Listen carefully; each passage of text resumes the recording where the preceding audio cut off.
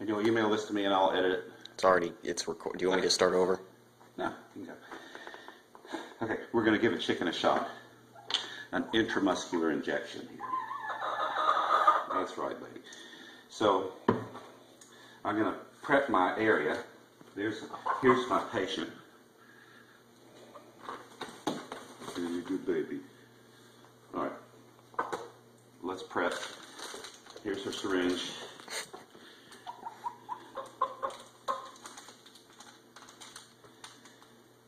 Okay, let's get the syringe open. There we go.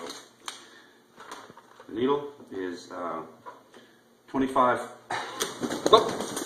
Okay, we're going to do some editing here. Come here, baby. Come here, baby. Come here, baby. Come here, baby. We're just going to stick you. Come on. Come on, baby. Come on, baby. There we go.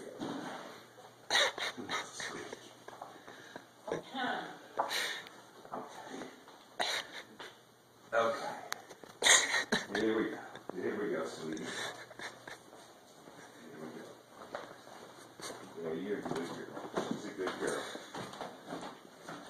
She's a good girl. She likes to get her shot.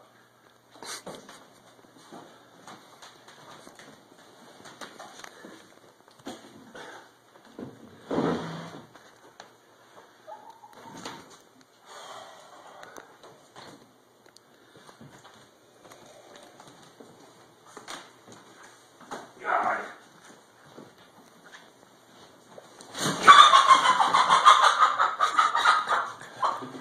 She likes me. Okay, here we go.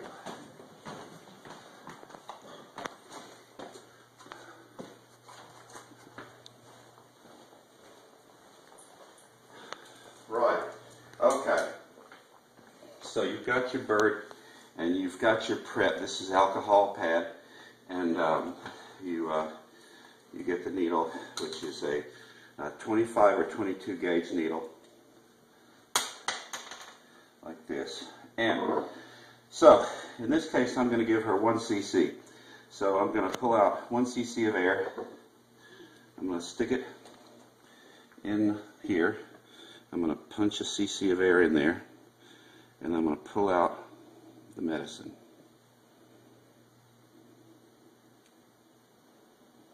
Out to just a little over 1 cc. All right, and then hold it vertically and thump it and get the air out, and then adjust the dosage to exactly 1 cc. That's that. To give an intramuscular injection to a chicken, you hit them in one of their big breast muscles, and they have 2 of them.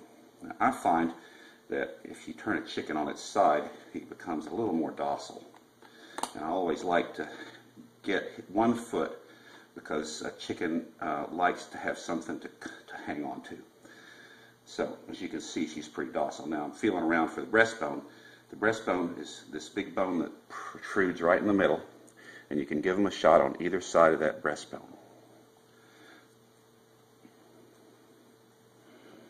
Moving the hairs, the feathers around. Found a nice spot. Got the shot, and I'm going to poke till I find the muscle, and then I'm going to go in 1/4 inch.